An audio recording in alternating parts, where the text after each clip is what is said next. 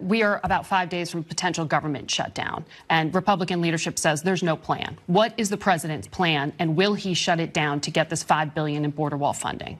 We're going to do whatever is necessary to build the border wall to stop this ongoing crisis of illegal immigration. And that means this is a very, if it comes to it, absolutely. This is a very fundamental issue. At stake is the question of whether or not the United States remains a sovereign country, whether or not we can establish and enforce rules for entrance into our country. The Democrat Party is a simple choice. They can either choose to fight for America's working class or to promote illegal immigration. You can't do both. Is there wiggle room on that $5 billion?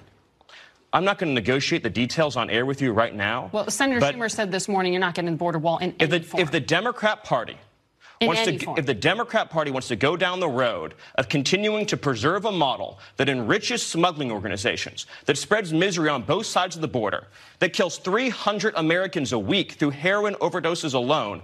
By the way, illegal heroin costs our country $230 billion every single year. You're talking about the intent of these migrants and trying to stop that, which really gets you more to the diplomatic issues of why people are fleeing in the first place, not the border wall itself. But the largest increases, are we going to have a shutdown over Christmas? As you yourself acknowledged, the largest increases in illegal immigration are categories that are incentivized by loopholes in our laws and loopholes created by activist left-wing judges, including the district court judge. I said there are a record number happening right now.